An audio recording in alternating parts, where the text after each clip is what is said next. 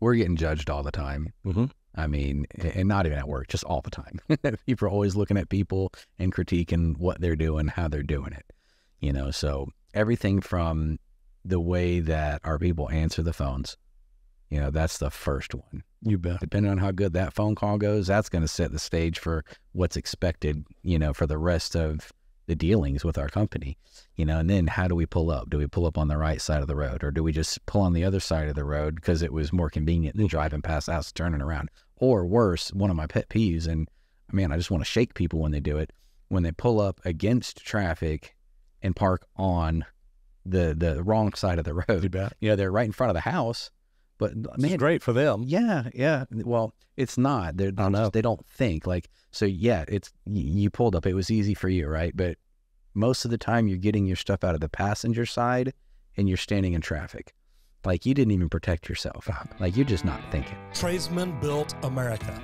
Not policymakers or desk jockeys, but hardworking blue-collared men and women. Join me, Roger Wakefield, on conversations with some of the nation's most successful skilled laborers. This is the Trade Talks. I've heard you talk about how deep you go into a unit just to do an inspection. Yeah. You're there at a house to find out what's wrong, and you go probably 10 times deeper than anybody else ever. Yeah. Why do you do that? I just don't want to have problems. I think younger, never had a lot of stuff new. Things would be hand-me-down. Things that I wanted, that I desired to have, couldn't get brand new, right? So then you end up getting the used thing. Well, I wanted it to look like the new thing. So I would get things and like take them all the way apart, you know? I don't know. I just think I'm a bit of a perfectionist, and I just don't want to come back. I don't want to miss something. I think there's a little bit, I think a fear of being wrong. Boy, another big one. You know, and it's like, I know I came here for this, but, you know, how do we, you know, just kind of have that tunnel vision and see this one thing and not look at everything else while we're here? People aren't going to get, you know, you come out and you got a bad capacitor, you know, and then something else completely unrelated to that capacitor goes out. It's all your a fault. month later. You bet. And the system's, it's an older system. You know, they're not going to be receptive to, well, hey, look, it's old, man. You should expect this thing to break all the time. Why the heck wouldn't you at least, you know, look at everything to make sure? Or maybe even have that conversation like, hey, you should expect this thing to break all the time. So yeah, I don't ever want anybody to be able to come behind me and say some of the things that I end up saying about other people. You know, so when I sit here and I go to a house, maybe it's just even a maintenance, you know, and I go look at the unit, have a conversation with the homeowner, set the expectations, go through everything, walk through the whole house, and we get to the outdoor unit and I just see how dirty it is because no one's ever done it right. Mm-hmm. They either didn't care or they didn't know what it took to do it right. And I'm looking at all these things going, oh my gosh, like, and I'll never, you know, directly try to throw shade right at them. I speak very vaguely, you know, and I don't try to say, oh, they screwed you over, and they might not have known. You bet. You know, and there's a lot of good people out there. There's a lot of bad people out there, but I think we've got more good than bad. I just think there's a lack of training and knowledge, and people don't know what they don't know, you know. So when I come in and I see all these things, I just think like, man, I would hate for anybody to ever come behind me and be able to say that I didn't do this or that because I didn't know enough, or because maybe I just wasn't good enough. So I think there's a little bit of never wanting to be not good enough, that I make sure I cover everything, and I want to be the best person that's ever been out there. And I knew I was going to get on this today because the day I heard you say it, I thought, man, that is so cool. I've had HVAC guys come out to my house before and clean my unit with a water hose and a spray tip on. Yeah. And that was how they cleaned it. Yeah, from the outside, like what Mother Nature does. You bet. Yeah, like raining on it. Yeah, it just rained on it. How do you clean a unit? I take the whole thing apart. The whole thing? Yeah. Most of the time, the whole thing's coming apart. For one, when I first started, that's how I was trained. I wasn't trained on how quick you can do this. Isn't that amazing? Do it right. I was trained by some great plumbers. Yeah. And people always ask me, why do you do that? Because it's the right way to do it. Yes. And it's what you know. You bet. And once you know, if you've got integrity, once you know the right way, you don't want a shortcut. You know you're cheating. You bet. And it doesn't feel right. Uh-huh. So when I first learned, it was you took the whole thing apart. Now, that was great for me because my whole life I took everything apart. Now, when you say take the whole thing apart, you just don't mean take the cover off and... No. Our customers, I can do that. Because you know you've been there because it's been done right and then it's been maintained. Most of the time when we're talking about maintenance, I think what a lot of people do that they call a maintenance, I would call an AC check. Like we offer an AC check if somebody's selling the house, buying the house. Yeah, you can pretty much drive by, look at it and say, yep, it was great. Yes. So I think a lot of companies, when they call it a maintenance, they're not really maintaining anything. They're just checking boxes. Yes, this thing is this and that's that. Yeah, I looked at it as good. But where's the maintenance? What did you maintain? What did you clean? Mm-hmm. So the when I've been out to a house and I've stripped the system all the way down to where it's literally just the AC pad and coil sitting there, and I've cleaned everything, you know, aside from getting out polishing copper, like it's not getting any cleaner. I know that when I come back that next season, it's going to be a lot easier. You know, some of the machines you have to take the sides to get the top off. I don't like taking the fan out of that top lid. For one, you're leaving an inch or so that you can't clean. Two, you're risking damaging and bending the fan blades. Like sometimes people wonder, man, how the heck did my fan blade get bent? Because somebody was pulling it out of the shroud. It's not meant to do that. Yes. I get that there's screws there, but... That's for when the guy before you screws up the fan blade and you got to change it all out. Yeah, they wonder why it's shaking like that, because he cleaned it, pulling it out. And you can see the scratch marks on the inside of the shroud, so you know what happened. If we've never been there, it's getting stripped apart. In certain machines, I just take them apart anyways. For me, it's easier. You know, some guys, they sit there and they wonder, or they don't want to spend the time, right? They're going, oh man, I don't want to take all this apart. That's going to be this much time. But then they spend more time if they're really trying to clean it without disassembly. So it's a lot easier. And I've talked to other guys that have kind of come and gone with us, and you know, they came from other places. And I'm like, oh, this is how we do it. And they think, oh man, that's a waste of time, and you're putting yourself out of liability because you're taking more things apart. I'm like, not if you know what you're doing. Like if you've got guys that you're worried about them taking it apart and their ability to put it back together, then train your guys better. Yeah. Like make them better. Don't make it easier for them. You know, make it easier for them by giving them the knowledge of how to do it right. So yeah, the biggest thing is I don't ever want anybody to come behind me and say he didn't do it well enough. Yeah, I love that. One of the best plumbers I ever worked with, I remember asking him one day, I said, so why? Why do you do everything perfect? Because it's a lot like you. If we took something apart, we took it completely apart. We cleaned it right. We put it back together. We checked. We double-checked. You know, in plumbing, one of the things that I can tell by looking at a plumber are the letters on the pipe turn the right way when they install them. Because I was taught you turn them all facing the same direction. When you put no-hub bands, the nuts are all facing the same direction. They're all on top, facing the front or however it is. And you may have put it together from the back. They're all facing the back. That's okay. They're uniform. Yes. And I asked him one day, I said, why do you do everything perfect every time I see you? And he says, you know, the one thing I've never wanted is to be out at a restaurant or a big box store or something like that, walking through and somebody come up to me and I've got my family with me and they say, you didn't do my job right. I mean, how huge is that? Now you're there with your kids and you're like, you know, but wait, I did it the best I could, or did it how I was taught, or hey, I was in a hurry that day. Yeah. And man, I heard him Superman. Yeah. But I heard him say that and I thought, wow, what a way to look at it. Yeah. You know, none of us want to be out in our communities and have somebody come up and say, I had to call somebody else to fix my thing because you broke it when you were there. And it cost me a lot of money. And that just, it blew my mind. But I love that mindset. And I'm so grateful that those are the plumbers that I learned from. Yeah. I remember I had a problem in the union and me and another guy, the guy ended up trying to file charges on me, went before the superintendent, and superintendent listened to everybody's bitch and moan and complain and whatnot. And he finally looked at the other guy and says, so how's his work? Man, the guy just put his head down. He said, look, I can't complain about his work. It's true, plumb and square. It's perfect. We never have a problem. We never have to come back and fix it. He said, so if you file charges or you run him off like you're trying to do, and he goes to work for our competitor, does he make them better? He put his head down again. He said, yeah, he does. He says, so can we just agree that y'all have got personal differences that we can work on? Guy's like, yeah. So, I mean, and the guy's a great guy. Yeah. And, you know, he had some valid problems. I was a smart ass. Mm-hmm. But learning from the people I did, I mean, when I first walked in the union, you know, you're a rat. They got names for you. Yeah. You're a rat. You don't know anything. You don't know how to plumb. You're open shop. You never learn the right way. And I made it my goal every day. I'm going to be the best plumber on this job. Whatever job I'm on, I'm going to do the best work. We're not going to have to fix my stuff. I don't have leaks. It's going to be done right each and every day. So I love that attitude, that mindset. Tell everybody who you are and what you do. I'm Joe, Kroninwetter. I mean, I've done HVAC now for 13 years. I've been a mechanic, a tinkerer, a fixer my whole life. I think the first thing I took apart, my dad's drill.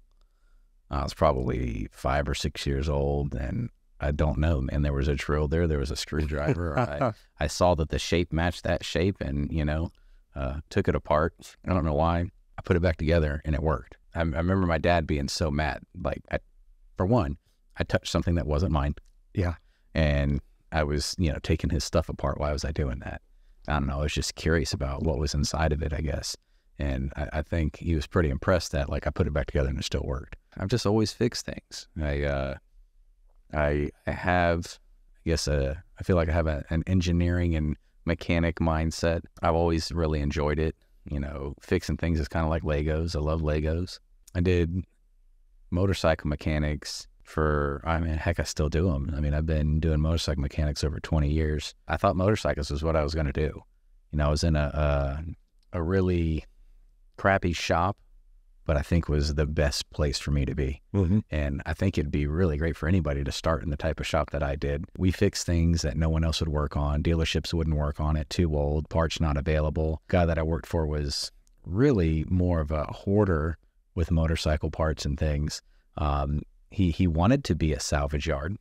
And in the years that I worked there, we kind of turned it into that. I wanted something better after being there for a while. And that's when I went to school.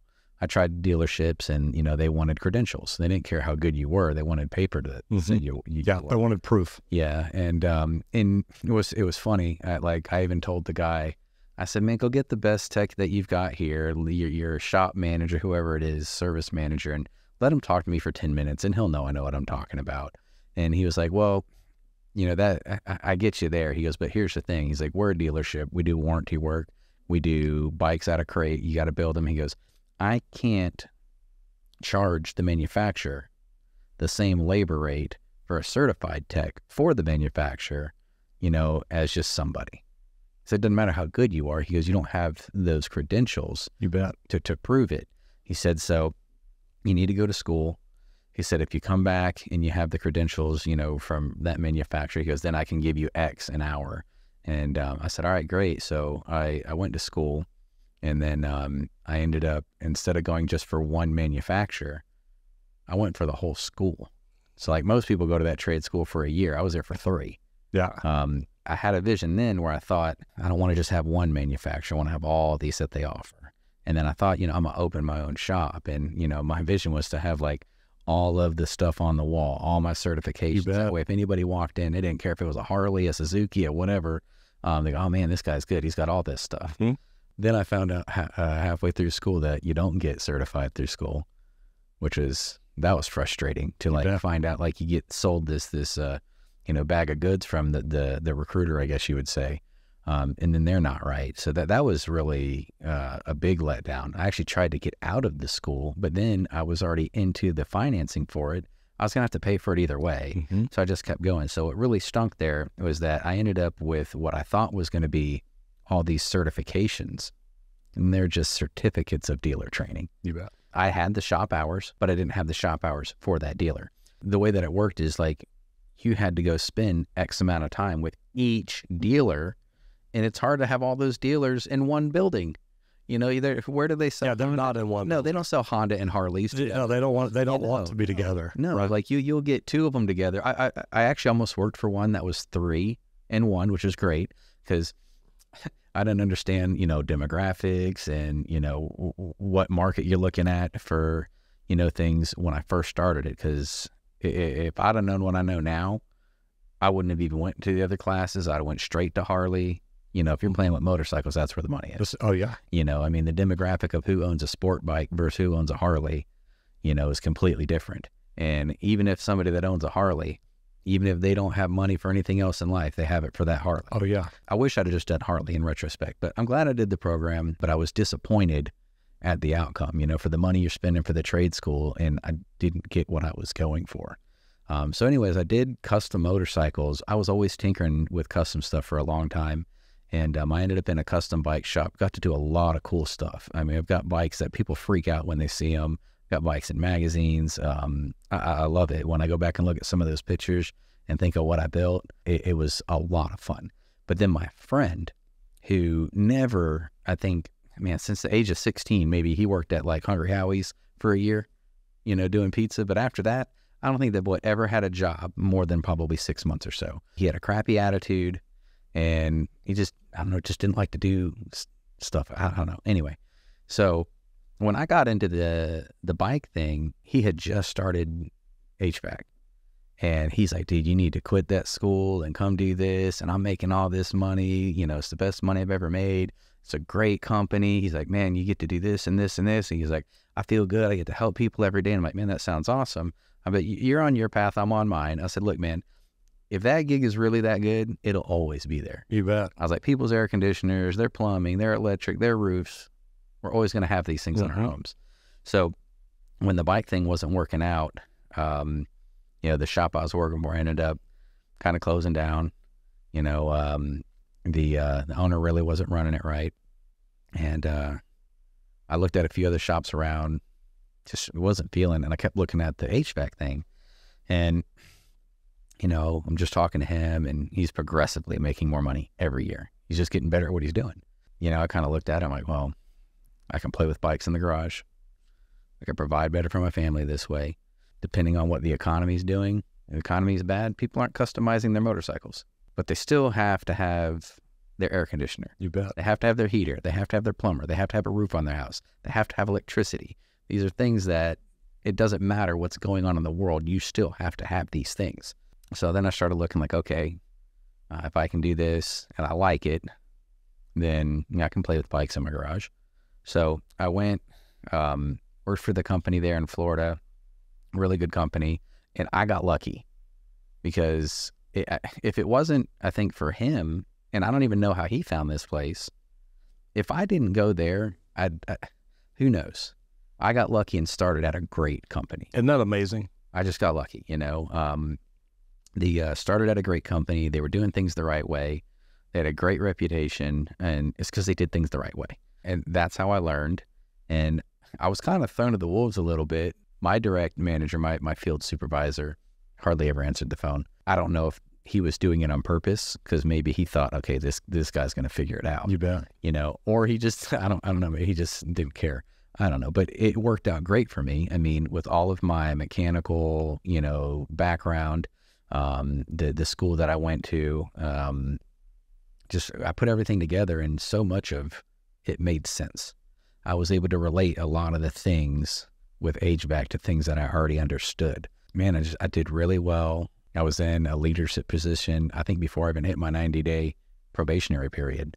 I had the GM of the company come ask me, hey, will you please, go for this field service manager position? I was thinking, dude, I've not been here long enough. Mm-hmm. I don't know enough. He's like, man, from what I've seen, you're the right person. And it's more important that I have the right person in the position than what the person knows. You bet. He said, I can't make somebody that has all the knowledge in the world in this, field be the right person.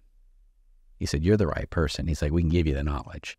And, man, I would have stayed there, but, life brought me to Texas, which I was reluctant to come. Did not want to leave Florida and the beaches and my family and friends, but I came here. I really like it. Now I've got new friends. I still go back and see my others and my family. And, I've built a life and family here that's great. And again, I got extremely lucky, to have luck strike twice in this, the same field. When I came here and started with Rescue Air and met, Josh and Michael, I have never in my life had things line up so well. You know, I was coming from a small market to this big, huge market. You bet. You know, and I'm like, hey, man, dude, you're in your mid 30s or so. I mean, I didn't feel old, but I'm like, I'm also not super young. Like, and I didn't want to spend the next 5 years or more bouncing around, you know, trying to find what felt like home. Because then I'm 40 and you've worked at 5 different places and, you know, it just doesn't look good. So I'm like, man, I'm a little nervous. My boss down there, you know, we were part of, you know, the same network with all the outside training that Rescuer does, like with Nexstar and SGI. And, you know, I wanted that same thing. I wanted the dealer training, you know, the ethics training, all of that. I just really liked it, especially when you go to some of the part houses and see some of your competition. Some of the shady characters there. I would not let that dude in my house with me there, let alone with me not there, you know, like trying to think like, man, that guy would walk in at service, you know, my home and my wife sitting there to let him in. There ain't no way. In the service industry, that's a thing. It's a real thing. You know, normally the guys are going to be at work and say, honey, look, can you stay home? Can you take care of this? It's not always that way. So it's nothing against women. Yeah. But we have to look at everybody we hire. Oh, yeah. And say, wait, would I send, and I used to do this all the time, would I send this person into a house with my mother or my sister? Yep. The answer is no more than it's yes. Yeah. And I mean, I hate to say that, but you look at a lot of people and it's like, no, I would not want this person around my mother or my sister in the middle of the day with nobody else there. We're getting judged all the time. Mm-hmm. I mean, and not even at work, just all the time. People are always looking at people and critiquing what they're doing, how they're doing it, you know? So everything from the way that our people answer the phones, you know, that's the first one. You bet. Depending on how good that phone call goes, that's going to set the stage for what's expected, you know, for the rest of the dealings with our company, you know. And then how do we pull up? Do we pull up on the right side of the road, or do we just pull on the other side of the road because it was more convenient than driving past the house, turning around? Or worse, one of my pet peeves, and man, I just want to shake people when they do it, when they pull up against traffic and park on the wrong side of the road. You bet. You know, they're right in front of the house, but man, it's great for them. Yeah, yeah. Well, it's not. They don't think like, so yeah, it's, you pulled up, it was easy for you, right? But most of the time you're getting your stuff out of the passenger side and you're standing in traffic. Like you didn't even protect yourself. Like you're just not thinking. You know, if I saw a service person come up to my house or anything and they just pulled up and parked the wrong way in front of my house, I may or may not let them in the door, and I'm probably not doing business with them no matter what. Just because, like, I'm like, to me, you're not a thinker. You either don't care or you just don't think. And it drives me nuts. Like, if you don't think about just something that simple, then are you going to think, like you said, are you going to turn my pipes the right way? Are you going to care how things look? You know, I want it to work good, but I want it to look good too. You know, so yeah, we're critiqued on everything we do, how we park, you know, how long does it take us to get out of the truck? How do we look walking up? You know, I mean, we can't choose, you know, our body shape for most of us. You bet. You know, our height, you know, our skin. Yeah. We're not overweight. We're height challenged. Correct. So, I mean, the thing that we do have control over with our personal appearance is, are we groomed? You know, are our uniforms tidy? Heck, do we have a uniform? Mm-hmm. You know, do we brush our teeth? Oh. Do we smell like a cigarette? Oh gosh, that's the worst. You know, you could have all the right things to say. They can love you, but if they're smelling the cigarette, they're not going to want to listen. Yes. All they're thinking is how quick can he get out of my house? Mm-hmm. But for all those little things, you know, that's how I learned. I was trained in this industry about to be mindful of all of that. And when I came here, it was so crazy. I thought I was going to have this list of like 20 or 30 places to go interview with. And I mean, I told my boss there about 6 months prior that I was moving here. And he was kind of taken back, like no one had ever given him that type of heads up. He said, don't worry, I'll find you a place. And it literally came to a few days before I was coming here, because my plan was to come here, you know, spend a few weeks, find a job, and go back home, work my last 2 weeks, and then come bring all my stuff. So I was taking 2 trips. When it came down to, it was like Wednesday or Thursday, and I'm leaving Friday right after work. It was one name on the list. It was the only company that fit my criteria. Now, I looked in Plano because I didn't know anywhere else. I just knew we were moving to Plano, so let's look for something in Plano. And it was so crazy when I'm listening to, my boss at the time tell me everything about this company and how good it is and all the reasons they started the company. And I joked with him and I said, hey, man, what's this place called? Air Rescue? He's like, no, it's Rescue Air. So I worked for Air Rescue in Florida. Oh, that's funny. And it was a great company. I loved everything about it. And I just wanted to make, a lateral move. I didn't want to step back.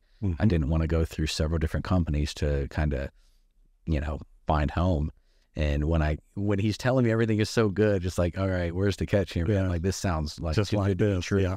And, when it was just a flip of the name, That's cool. It was awesome. And then the first person I met was Michael. And what was cool is we're sitting there, and when I was married before, my now ex-wife, she's looking at the reviews. She goes, man, I don't know. I don't know if I got a good feeling about this. I said, well, why is that? She's like, these reviews are great. I'm like, yeah, I know. That's like, I'm excited to go here. She's like, no, like they're almost too great. She goes, I think they're writing their reviews.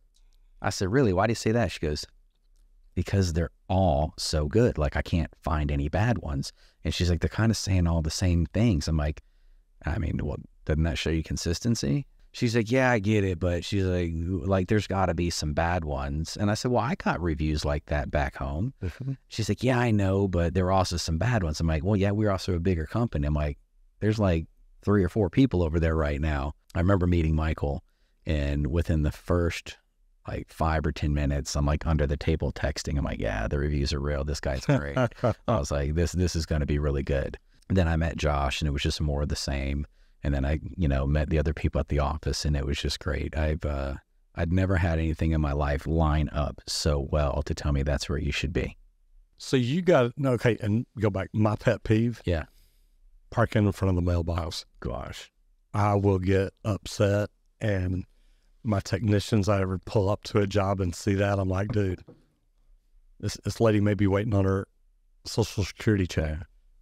Don't mess up her day. Well, heck, man, you've heard people say, man, they went postal. Yeah. Trying to have nobody go postal on me. Yeah. But yeah, I like that. I get it. I like that. Yeah, come on, man. Just be mindful of what you're doing. I'm assuming you got HVAC because that's what your buddy did. Yeah. Got you a job at the same company. Yep. Did you ever think about plumbing, electrical, roofing, any of that? Or as soon as you got into HVAC, you're like, and this is it? I did roofing. Man, roofers, they're a different breed. We all are. Yeah. What was crazy with roofing, and really what turned me off, was the guy I worked for.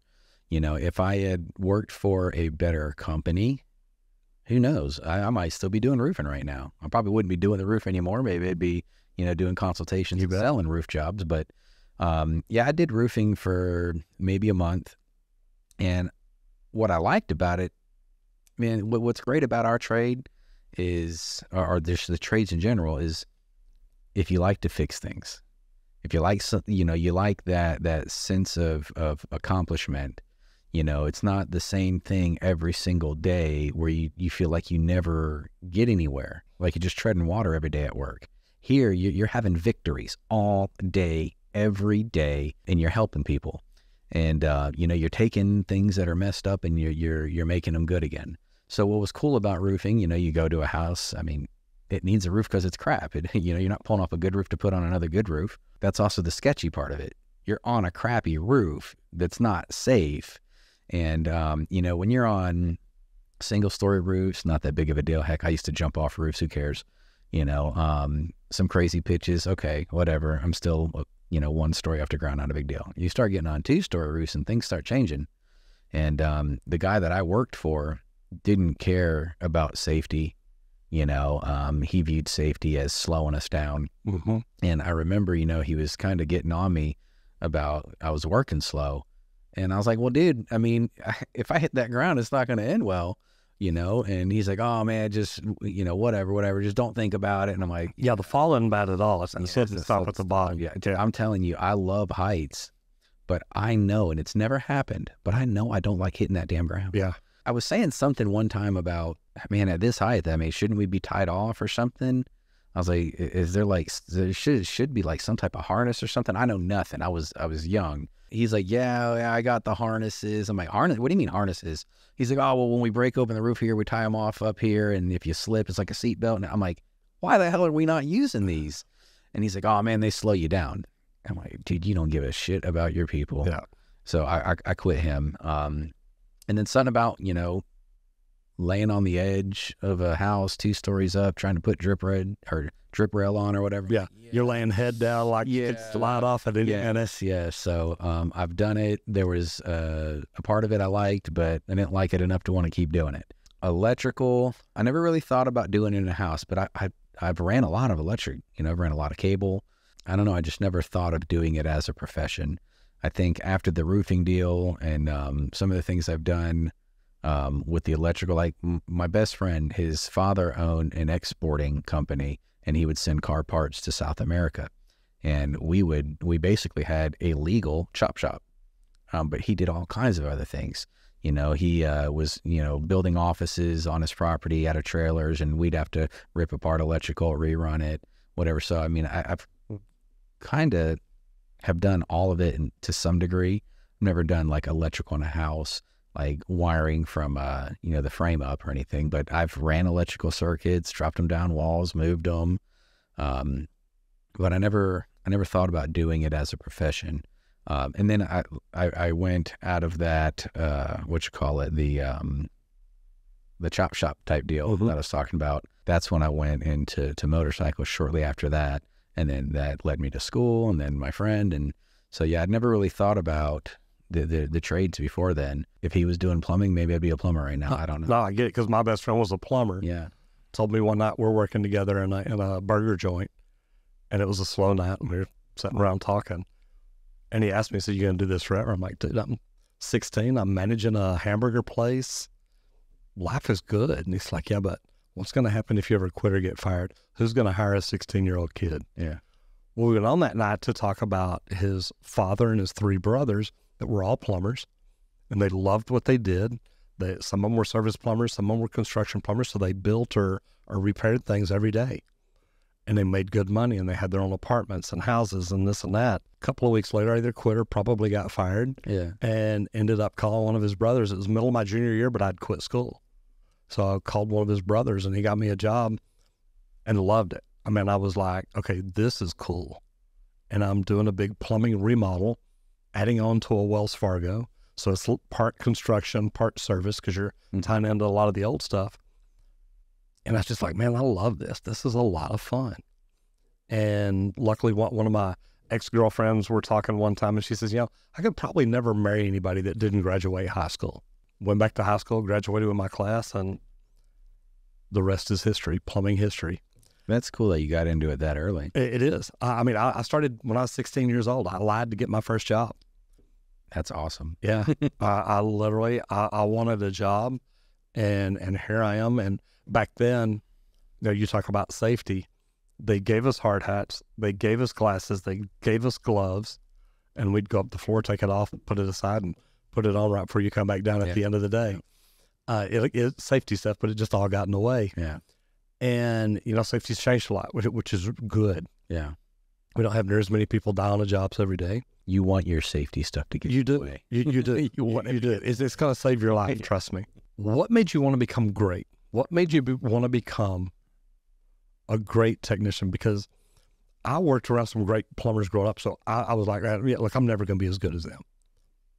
But then when I walked in the union and they treated me the way that they did, I'm just like, hold my beer and watch this. Let me show you what I can do. What made you want to become great? I don't know if I ever really thought about it that way.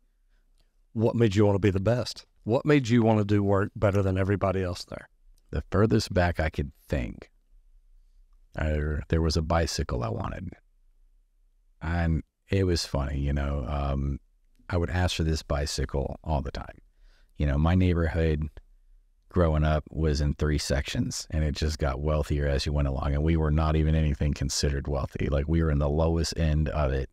And, you know, then we would ride our bikes over and kind of like go to the park, and then maybe we'd go to the next neighborhood, a little bit better park, and then the kids had better bikes, and then, you know, so on. I remember seeing everybody had this one bike, and I'm like, man, that thing is so slick. And, you know, we're jumping ramps and doing things, and I could do better tricks than a lot of the other kids. And I'm on this crappier bike. But I ended up breaking my bike doing some of those tricks. Sometimes I'm bringing home, you know, the wheels bent because I did some 360 off this ramp or whatever it was. And I'd plead with my parents that I wanted the better bike. I'd never get it. But every Christmas, I'd get a new bike, a new crappy bike. You know, it was a great bike if you were just riding it. You bet. But I'm doing all these tricks and crazy things. I need a bike that's built for what I'm trying to do. And I remember pleading with my parents, you know, and they're like, oh, that bike's a lot of money. And I mean, we're talking, I was probably started at 11 or 12 asking for this bike. And every year, like, well, listen, you know, like I get all these presents from everybody. I'm like, can you not talk to like grandma, grandpa, uncle, aunt, you know, and can everybody like pitch together and just get me this dang bike? You bet. Like, I don't care about the 15 other crappy things y'all are going to get me that I don't use. I just want this one thing. Never happened. And then finally, I think I was about 14. I asked again for it. And my dad looked at me and goes, you know what? You want that damn bike so bad. He's like, you see that lawnmower over there? I was like, yeah. He goes, the first tank of gas is on me. Check the oil every day before you go take it out. You'll start cutting grass, make some money, go buy that damn bike if that's what you want. I remember going down to the, just dragging the thing, you know, through the neighborhood and, you know, see a house and they need their grass cut. I remember the first time I was cutting the grass and it was tall, man. And like, I had to cut it so much and I didn't price it right. And, you know, I could have just said, screw it and left because this wasn't paying me enough. But I just remember looking, like after I mowed it, it looked like crap. I had mohawks and clumps of grass and dude, I was dragging a lawnmower. I didn't have a rake and a blower and a weed eater and an edger and all this crap. So I just mowed the grass probably like 3 or 4 times till it looked like it was mowed last week. And I had just done it. Yep. You know, and I remember thinking, man, I only got like $10 for this yard. This is nuts. But I knew it looked bad when I was done, and I didn't want my work to look bad. So I don't remember really ever being taught, you know, about taking pride in doing anything. I don't remember any of those life lessons. I just remember me looking at what I just did, and I'm like, well, that didn't look too much better than when I first got here, other than it's shorter. And then I thought, well, crap, if I had to mow it 3 or 4 times, it should be 3 or 4 times the cost, right? So the next house I went to, I looked for the same type of house. And I went and hit that guy up. I'm like, hey, yeah, it's going to be like $45. And he's like, what, to cut the grass? I said, well, man, no one's been cutting it for a long time. So, I mean, you've been saving the money. You know, this is at 14, you know, trying to deal. I cut that grass. And it was funny. So I told him, I was like, look, you're going to pay me $45 today. I'm going to cut it. It's going to look like I cut it last week. I say, and then I'm going to come back next week and it's going to be 15. And I'll just come back every week and it'll be 15. I said, and when we get to the winter, you know, maybe I'll come every other couple weeks. All right. Did a great job. Now I have that contract, right? You bet. And I just kept doing that. I made so much stinking money that summer. I remember, I'll never forget going into that store to buy that bike. But now I could buy the better bike. I never even thought the better bike was on my radar. And I went in and we look at it. And the bike I was looking at was a Dyno VFR. I'm an 80s kid, so that was a 90s bike. And the GT Performer was like, that was like the shit. Like, I didn't even think I'd ever own one of those. And I remember going in the store and I had all this money and I look at the bike. And my mom's like, which one's the one you want? I told her that one. She's like, all right, well, you know, which color are you going to get? I'm like, I'm not getting that one. She's like, well, but that's what you wanted. I said, no, I'm getting that one right there. And she's like, really? I'm like, yeah, that thing's awesome. She's like, do you have the money for it? I'm like, yes, I do. She's like, all right, if that's what you want to do. So I'd go tell the guy, I'm like, hey, I want that bike right there. He's like, okay. And then I said, but I don't want those wheels. I said, I want those wheels. He's like, well, they don't come with those wheels. Okay, I want them. Yeah. You know, he's like, well, those wheels are like a couple $100. I said, okay, well, those wheels I don't want. So how about you put those wheels on the bike and you can keep those other wheels and you can give me this credit. And here's this 14-year-old kid like haggling You bet. with the guy Making a deal. Then he looks at my mom like for approval. And she's like, this is his deal. So I ended up taking the bike home, and dude, I was like the envy of the neighborhood. Everybody was like, holy crap, dude, look at his bike. And like, I was so proud that, you know, I went from wanting this and wanting somebody else to get it for me to then my dad telling me, dude, go earn it. And he showed me a small way to be able to go do that. And then there was just something in me that just wanted to do really good at what I did. I did really good at what I did.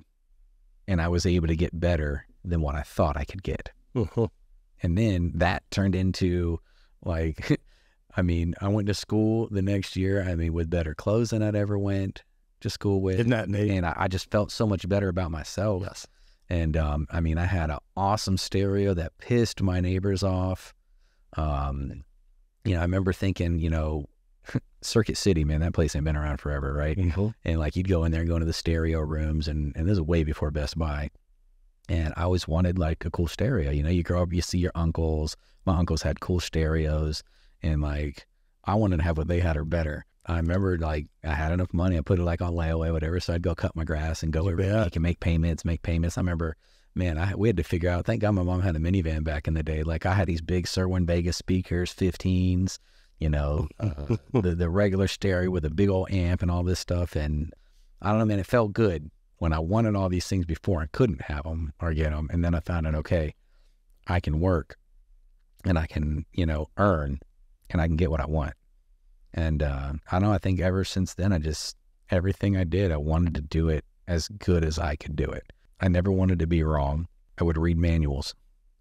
Crazy concept, right? Yeah, we're men, we don't do that. Yeah, you know, yeah, screw up enough things. Yeah, you will. If you'd have read that damn chapter, you'd have been like, oh, okay, I see. So this screw that's half an inch longer didn't go there. Exactly.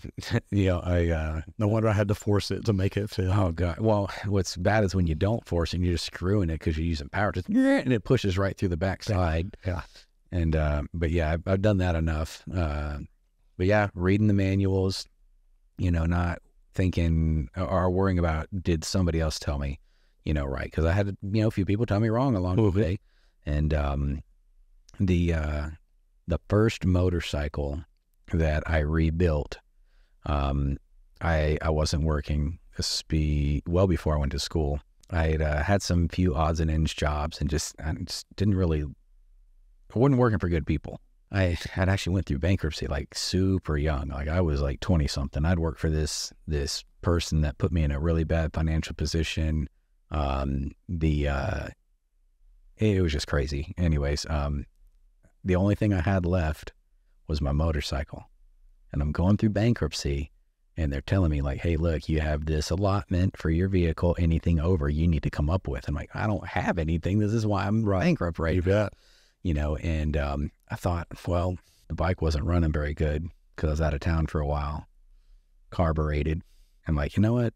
Took it all apart. Took pictures of it all apart. And I went and asked, when the guy told me the allotment, I went to the dealership. I was like, hey, man, how much would y'all give me for this type of bike? He's like, oh, we'd have to see it.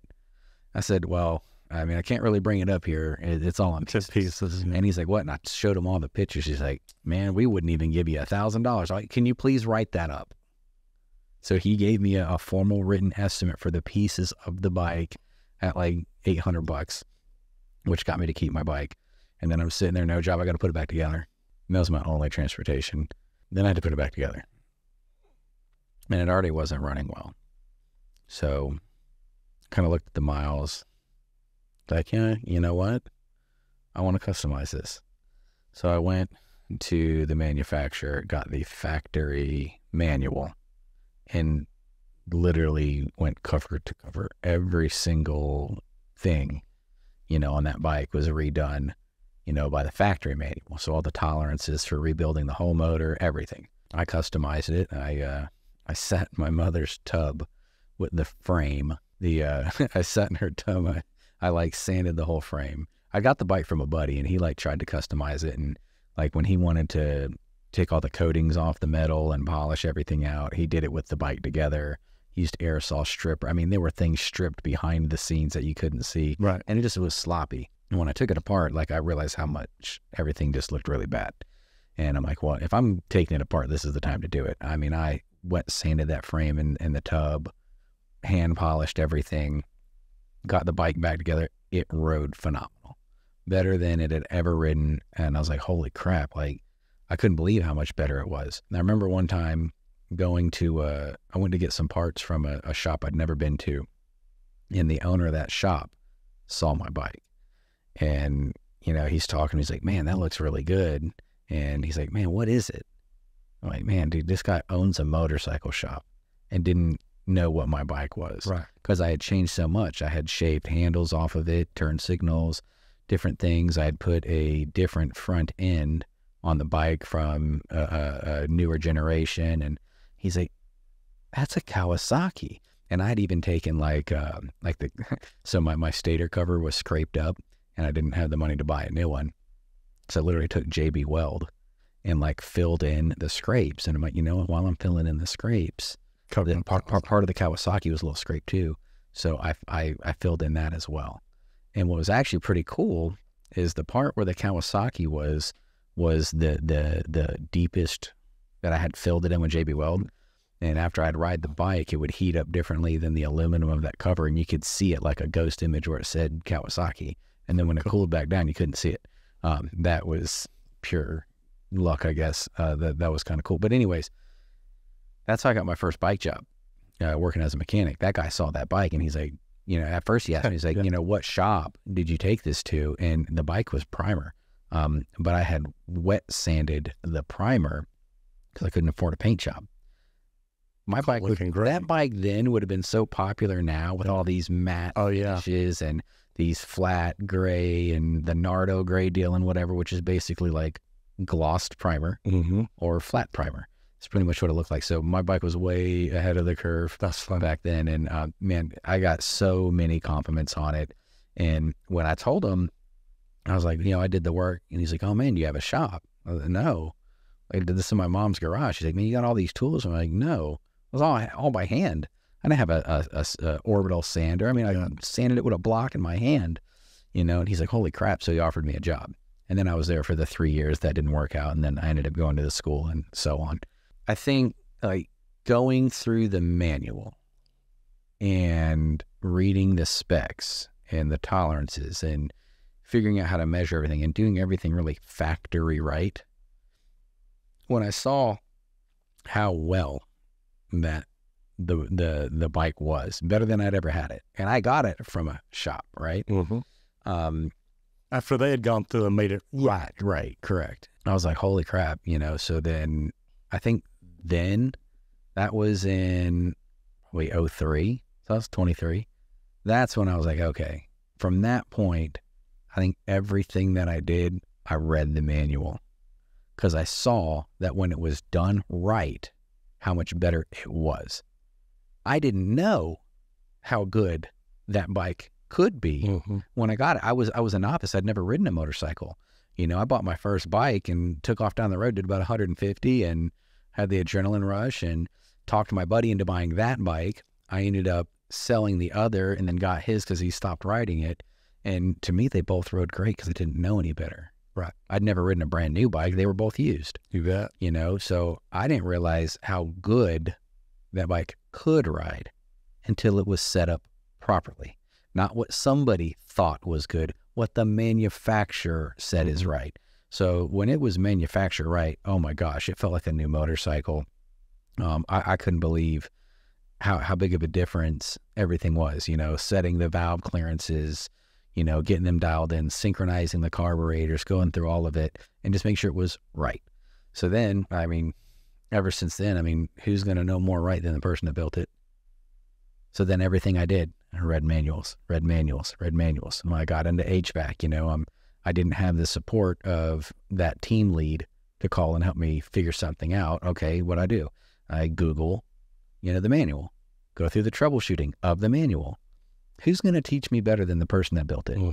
So then I kind of stopped relying on other people and I would just go through the manual. So then a lot of what I've done, I've taught myself out of the manual, which is another thing that I really loved about Rescue Air and doing factory training. So like we'll go to Lennox, we'll go to Carrier every so often, you know, and do training there, or we'll have people come in and do training with us. So I like that all of the knowledge that we've been given has been from the source, not what somebody else's interpretation of knowledge was. Yeah, I'm going to teach you how to work on every HVAC system there is. Yeah. I think you need that to a degree. You bet. It's going to teach you the fundamentals. The fundamentals. Refrigerant, how's it flow? Correct. Pressures, all kinds of cool stuff. They work on the same principles. You know, that hasn't been reinvented. You know, there's more technology now, you know, and how does each manufacturer do something just a little different? You know, those little things. But yeah, I think wanting to do things right after seeing how much better something was when it was done right, and then wanting to know, not wanting to trust somebody else's, you know, thoughts on it. So how do you use that now? Because look, you have a reputation for being a great technician, a great salesperson, a great communicator. How do you take everything you've got to make you one of the best HVAC people probably in the Dallas area right now?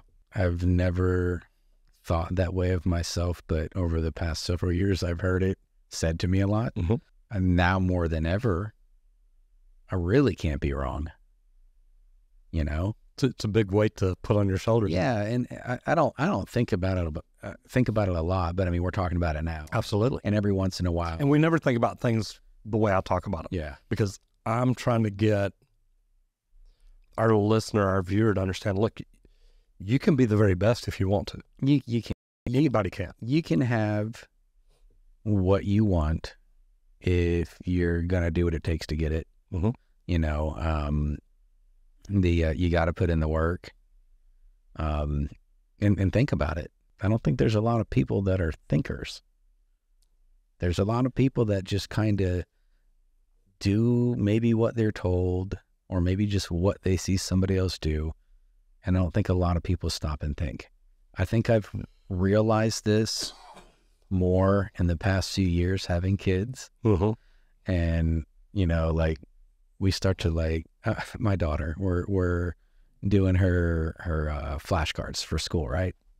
And she just wants to guess at everything. She doesn't want to actually read. I'm like, oh my gosh, read it. Like, you can do this. You know how to sound things out. You just want to guess. Like, you're not trying to learn. Like, I'm like, sweetie, we got to learn here. You know, I was like, the better you are at learning, the smarter you're going to be, the more opportunity you're going to have, and all of the things that you want, you're going to have a better chance at getting them. I was like, you can't try to memorize everything and just go through life guessing until you're right. Right. Like, back to the people telling me how good I am. I don't know that I ever sit there and think, oh man, I'm this good or that. I'm confident. I know that I'm good at what I do because I know where I've gotten the knowledge. I love that. And it's been, you know, getting the knowledge from the right place. It's not, you know, what somebody else thought was right, and I'm taking whatever they thought, and then now that's my thought. You know, knowledge it's powerful. When you have the right knowledge, I mean, what you can do with it. How many people do you see getting into the trades with that attitude, that want to learn the right way to do it each and every time? I don't see as many of them as I used to. You know, when I was in a service manager role before, I dealt more with those guys. You know, obviously I see them here and there with their shop, and, you know, we got a lot of guys with a lot of great attitude, and you can tell they want to know. You know, the ones that are getting into it, they last a lot longer. Oh, for sure. The, you know, some of them, they go to school, or they just come straight in, but yeah, they want to know. And I see that they want the knowledge. They want to be right. I like that. You know, you get some guys that are super arrogant and cocky, and they know everything. They can't learn anything else. Man, I tell you, some of those guys, wow. There was a guy like that in the motorcycle school. And now in the motorcycle school, man, I hate to sound like I'm bragging, but it is what it is. So I was the best person in the school for my period of time in that school. Now, I was never the greatest student. I didn't graduate on time. You know, I had to go back and get a GD. When I went to motorcycle school at MMI, I'd already been doing motorcycles. I'd already taught myself out of that manual. I was going for credentials. Now, not to say I didn't learn, because No, you're going for certificates. You just didn't. Yeah, you're right. See, I listened. Yeah. I listened. So, but I learned things there. I was a sharp tool that got sharper, but I kind of felt like a little bit like I was cheating in a way. Yeah, you knew the stuff. Yeah, it's like I was the Spanish kid going to Spanish class. Yeah, but I went to school with some Spanish people that didn't. I spoke Spanish better than they did. Well, or the difference. I mean, they're teaching you grammatical. Yes. I went to school with Hispanics that could not speak Spanish. I'm like, don't your parents speak Spanish? And they're like, yeah. Yeah. Okay. And it's like, and you didn't learn? It's like, no, I never wanted to. It's like, now you're sitting in class trying to learn it. Yeah. Well, I felt like the Spanish kid that knew Spanish that was taking the easy A. Yeah. But I did really well in that class because I took English. I didn't make an easy A in there. You're right. Me neither. But I'd already knew so much and had a lot of experience going to that school that I did really, really well. And they had awards for student of the course. I got it in every single course that I was in, which was awesome. But here I am, the one that you would think, you know, that was better than everybody would be the way. The kid that knew hardly anything, gosh, he drove me nuts. Like everybody, you just want to shake this guy. No knowledge. You know, you're going to school to learn.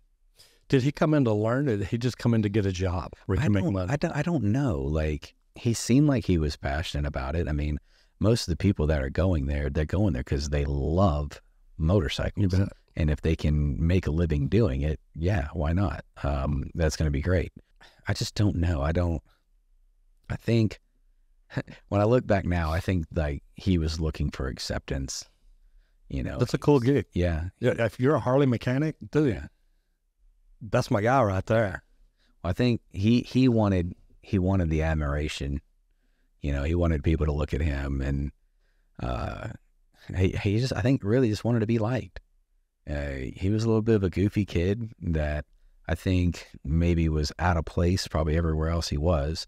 Now he's surrounded by a lot of like people, and I think if he'd just humbled himself and been cool, people would have liked him more. But he talked so much trash about how good he was, and I'm telling you, I wouldn't let that boy change a tire on my bicycle, let alone a motorcycle. I like that. And what was crazy is going across the stage, I was so proud, man. I'd never done good in school. I didn't care. But now I cared about what I was doing, and I was the top person in the school. It was cool, you know, for my mom to watch me, you know, graduate there, and to hear the things that the dean of that school said about me. Like, 'cause he didn't know me. What was neat was when he came to my file, and he literally just said, "Hey, stop, hold on. You guys are about to see somebody walk this stage that I've not seen anybody do this in the 10, 15 years I've been in this school." That's cool. You know, this guy's got accolades and just boom, boom, boom, boom, boom, boom, boom. He's reading them all off. And man, it felt so good. You know, and when I walked there, seeing that kid graduate, you know, thinking, holy crap, you know, like he's going to work on somebody's motorcycle. I'm going to work on somebody's motorcycle. How would the homeowner know the difference? You know, I don't know, man. That's the knowledge, wanting to do it right, and realizing that there's people out there that just really don't. Yeah, I talk to high school students. I talk to people every day, or get messages from them that want to get into the trades, and everybody thinks, I can't get into the trade because I don't know anything about it, or they think, I'm too old. I think the old's going to help you. Actually, you know, when you go into people's houses, they're a little bit more mature. Yeah, people don't. They're not going to want to listen to the 20-year-old kid because he's too young. You can barely grow facial hair. I'm supposed to listen to you on what I need to do on my house. I'm a homeowner. Do you own a house? Right. In that situation, when you're young, you got to be extra sharp. You bet. Yeah, the older guy, I think, actually has a lot more credibility he could have half the knowledge of the younger guy, and as long as he's confident talking to the homeowner, I think that's going to be better received by most homeowners. Is the work too hard for somebody 30, 35 years old getting started? I'm 43, and it ain't too hard. It's about when you got started. You got started, what, 28? I'm in there. Well, 30. So there's 13 years. I don't think it's too hard. I'll tell you, if it's HVAC, install's a tough gig. Yeah, I've interviewed a couple of them. They're having good years. Install's good, if you, some people like the physically harder work. You bet. They feel like they do something every day. Yeah. I love that. But they want it more physically challenging. You bet. They want to sit there all day and really, yes, moan, growing. Yes. Yeah. That's a tough one, but I see guys that are 40s doing it. If you talk to somebody that's getting out of school right now and says, I'm thinking about getting into the trades. Number one, they don't know what trade they want. What would be your first recommendation there? The trades are great. They're pretty much recession-proof. Sometimes I think back and, you look at some of the financial struggles that other people have. Heck, we go to customers' house and they have financial struggles. Absolutely. That I don't have. Good way to look at it. I'm living in the same world they are. I'm buying the same things they are. But my position didn't get laid off. My company didn't go to work from home. My company doesn't have, or our industry doesn't have computers replacing us. True. So when, sometimes we sit here and, you kind of wonder, like, man, I can't believe they wouldn't just do this. Why would they keep repairing this old thing? And they're like, man, their money's tight. Why? Because of the job they do. I think. And we all have the same opportunity to get better jobs. For sure. Oh, I think some people kind of look down a little bit on the trades. Oh, they do. Well, yeah, we're stupid. We're uneducated. Yeah. Go fix your own air conditioner. Why'd you call me? Go plunge your old toilet. Oh, you can't figure that out? Trades are a great opportunity. Yeah, they really are. And I think you could get into it at any age, Okay. You've worked for 2 really good HVAC companies. Yeah. Anybody out there thinking about starting up their own business, or they've already got a business, they're not the best company. Mm-hmm. What would you tell somebody getting ready to become an owner or already an owner, but they really want a great company? Care more about your people than the money your people are bringing you. The more that you care about your people and they can feel and tell, then they're going to take better care of your company. If you're taking care of your people, then your people will take care of your customers. The customers are going to take care of your company. You bet. Always. It's so simple. It's so easy. I think sometimes we get wrapped up too much and, we got to make this, we got to make that. And, some companies are, some owners are removed. Big companies own nationwide. Everything's just numbers. And, I get, you got to have your KPIs, you can't just blindly sail the ship. But I think the more that you take care of your people, the greater buy-in you're going to have. The better they're going to take care of your company, the better service they're going to give your customers, and the money comes. The people need the service. Oh, yeah. People aren't going to go, well, that's too much money. I'm just not fixing my air conditioner. You know what? We're just not going to have hot water. It's essential. They're not going to go without. They're just going to go without you. You've been in this 13 years. What's the most money you've ever made in a year? I asked that for a reason. People need to know the possibilities, the capabilities. Last year, 330.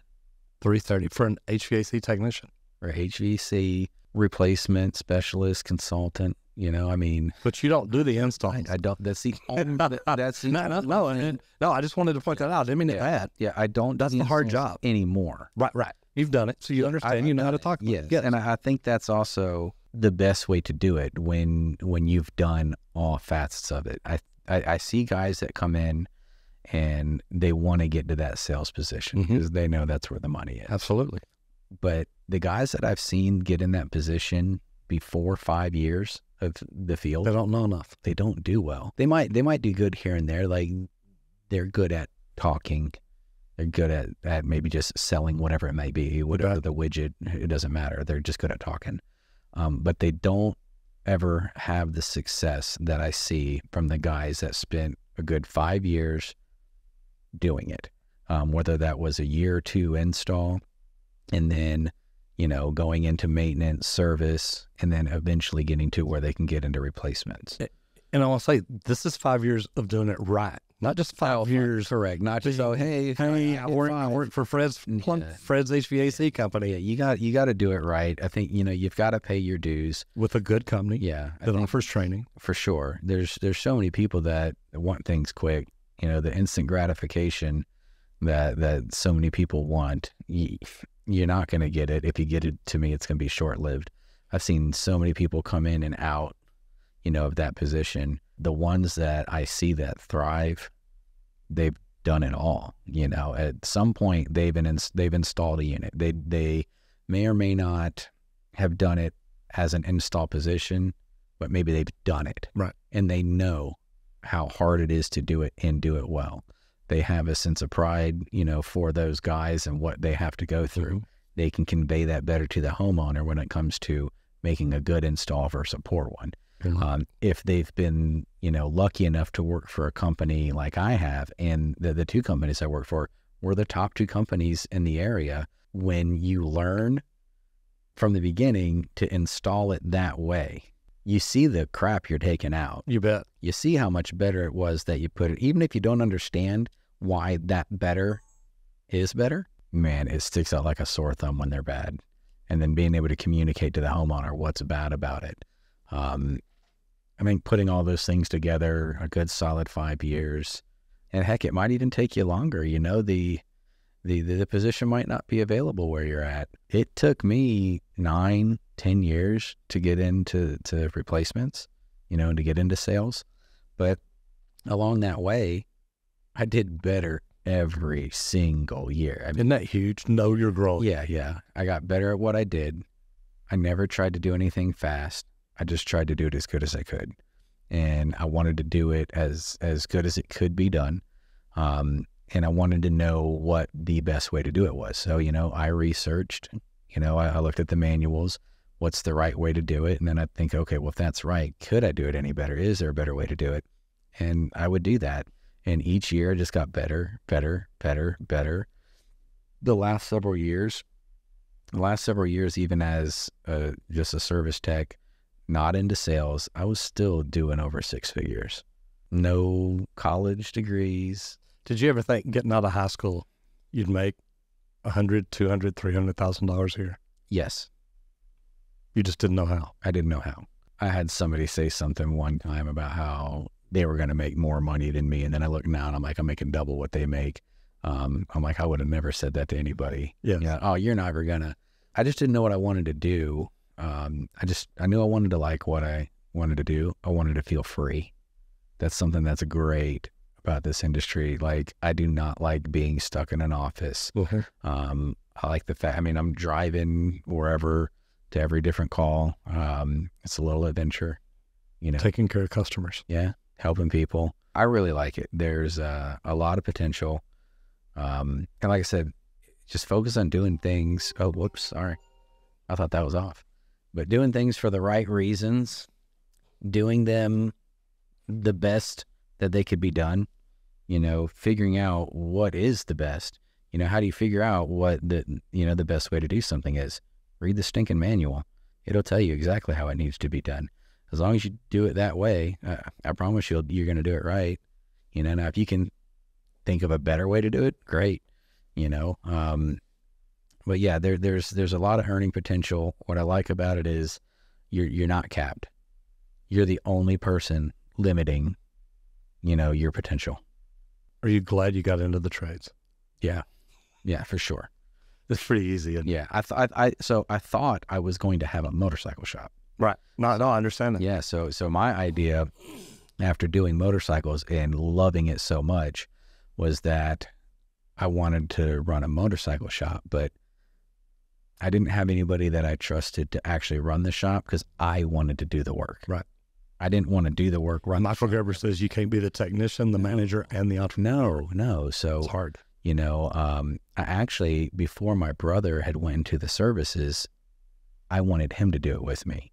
And, I kind of wanted him to go to school for business, even if it was just like community college stuff, just some business classes to know how to run the business side so I could do, the side that I like, the tinkering.